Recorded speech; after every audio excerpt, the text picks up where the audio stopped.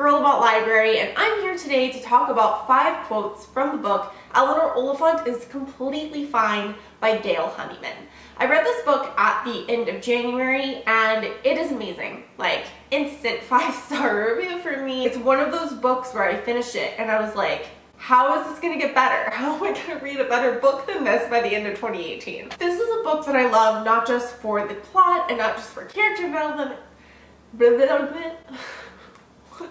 This is a book that I love not just for the plot, not just for the character development, but for the language. There are so many quotes from this book that are amazing. The first book that I did this for was Lab Girl, and I will leave a link above and below to that video. Basically, I picked 5 quotes from the book. I have them here. I'll put them up on the screen. These are non-spoiler quotes, so no worries there. Let's discuss what I love about these, how they connect to the book, how they connected to me, and the meaning of life.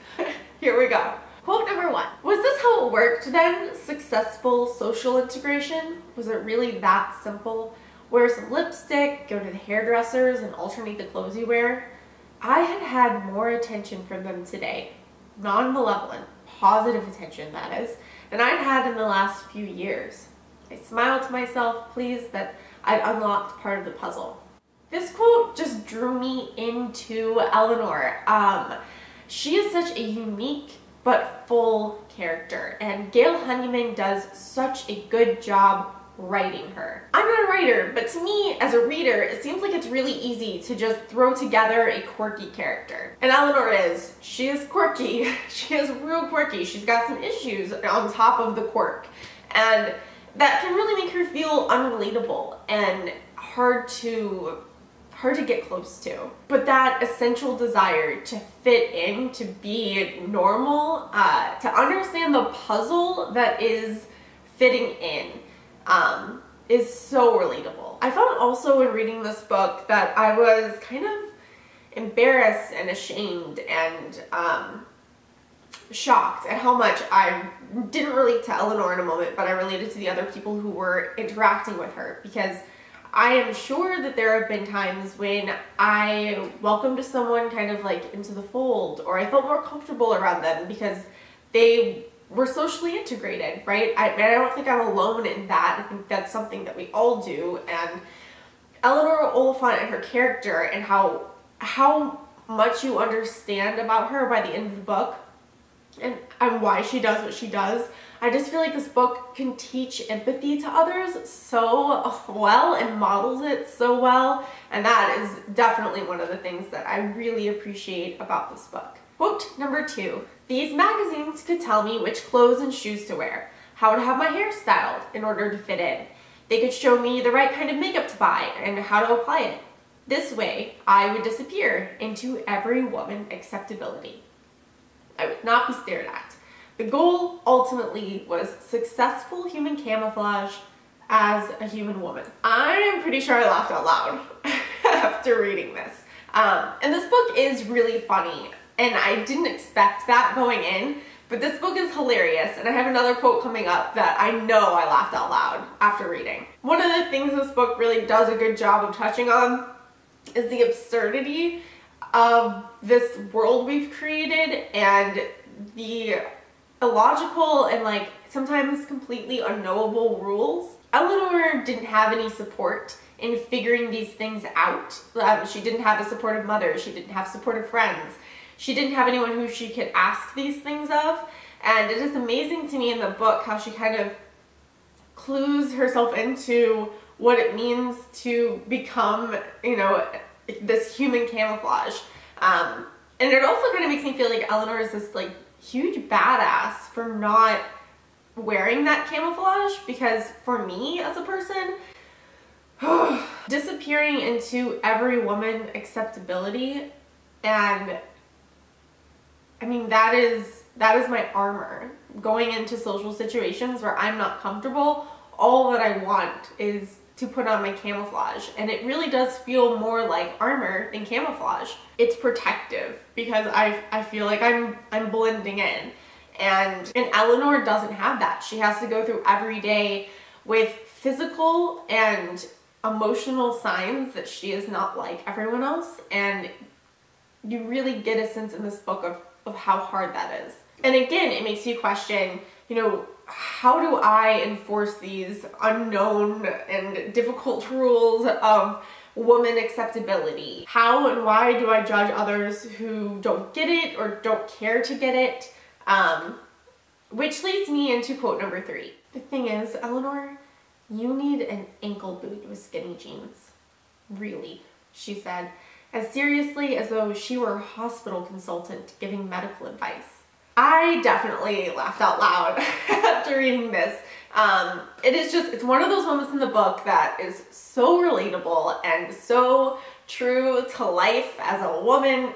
There are these rules that we've set up, and the seriousness with which we take them is just ridiculous. And oh gosh, the moments in this book that got to me, that really made me teary, were these moments when, I'm gonna cry, when a woman clued Eleanor into something, because it's such a silly thing to cry about, but like, it's so hard. It is so hard to feel like you belong and to feel like you fit in. And it would have been so easy for several women in this book to just brush Eleanor off and be like, you are so weird, get away.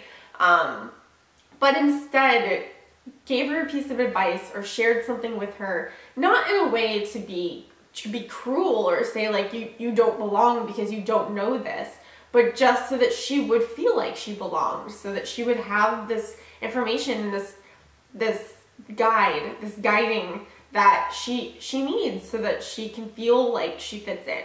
The quote was also really funny though, and there are lots of moments like that in this book, and it's heartwarming and also just like cuts through so much bullshit.